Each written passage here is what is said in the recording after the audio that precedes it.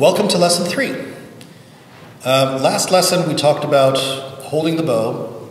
In this lesson we will not use the bow at all because we will focus on the left hand. Now, just to explain the jobs of the hands. When you are playing the violin, the right hand is what a very famous violinist once told me is like your vocal cords. It produces the sound. The left hand is like your lips, your tongue, your teeth. They produce the actual letters, the consonants, the vowels that turn sound into speech. It's the same thing here. This is what will make the sound.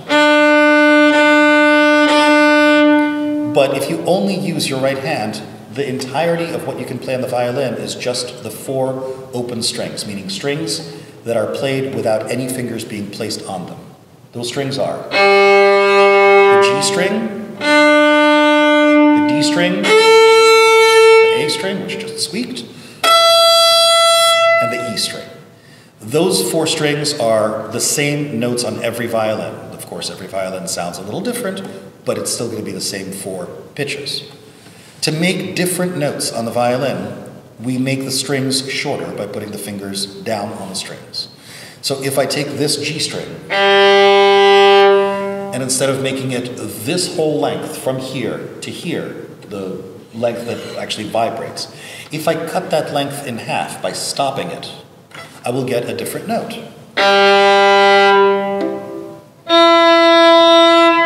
In this case, the note E. The higher, meaning the closer to my face that I put a finger, the shorter the length of the vibrating string, the higher the pitch of the note. In your first steps of playing the violin, your hand will stay down here in what is known as first position, where the fingers will stop the strings from the 1st through the 4th finger, and the hand will not move at all up the violin. That's only at the beginning. Now, putting your fingers down on the violin is something that can be the most frustrating, the most tricky part of beginner playing, because there are so many little mistakes that you can make and you have to know to watch for all of them. The ideal setup of the left hand would put the fingers above the notes so that each time a finger drops down, it hits the same note over and over. You can't miss. I'm going to hit the note C sharp, for example, on the A string repeatedly. I don't have to aim for it because when I close my hand, as I would shake hands with you, when I close my hand, that finger will drop down on the same spot. So what beginners will often do, the first mistake, is to try and use the wrist to put the finger down on the string. You don't want to do that. You want to use this opening and closing movement of the hand to close the fingers onto the strings. To set the hand up so that the fingers close onto the strings on the right spots, there are several angles you have to consider. In the last lesson, I talked about how the thumb and second finger make a ring on the bow.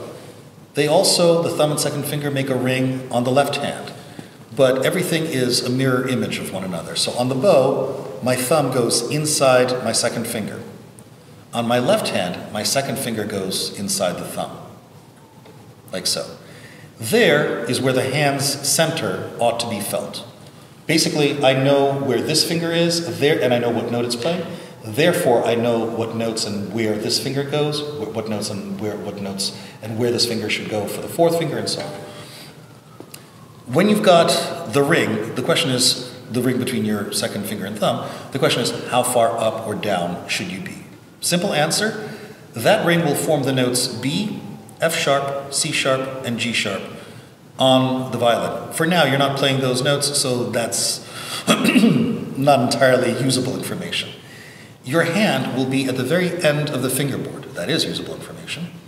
But you want to make sure from the very beginning that you feel your hand starts here with the second and thumb, not here with the first finger, even though this will play the lowest notes.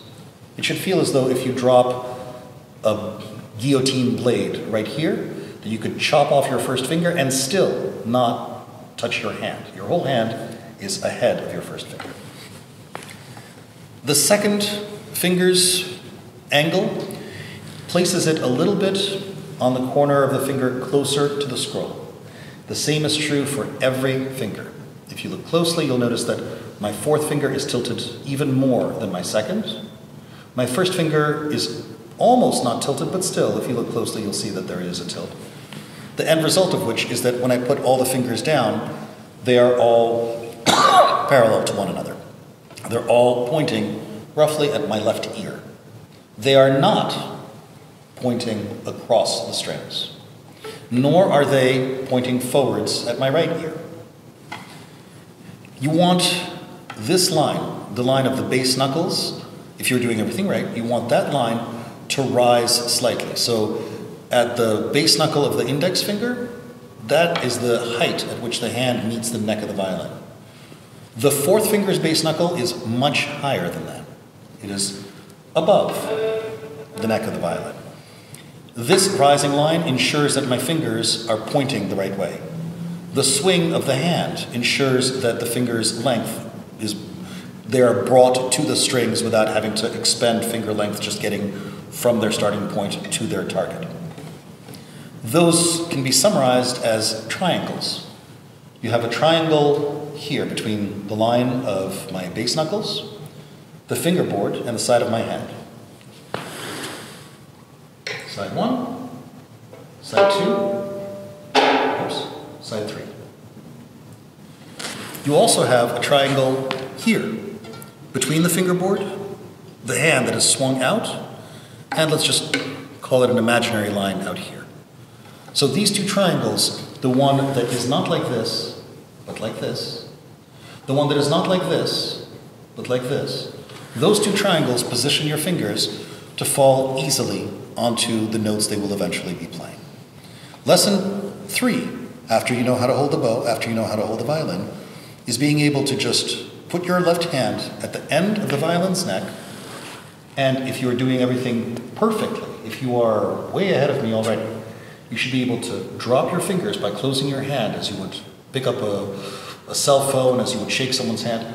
Close your fingers. If each finger falls onto a separate string, you are perfect. The first finger on the G string, the second finger on the D string, the third finger on the A string, the fourth finger on the E string. I said you're perfect. Correction. You're perfect if all of them fall onto their own strings with the back corner of the finger touching the string. Not rolled forward, not the front corners touching the string, but the back corners. Now, if you can do that, you've already flash forwarded to roughly lesson 6. But I still recommend you watch the next video. See you there.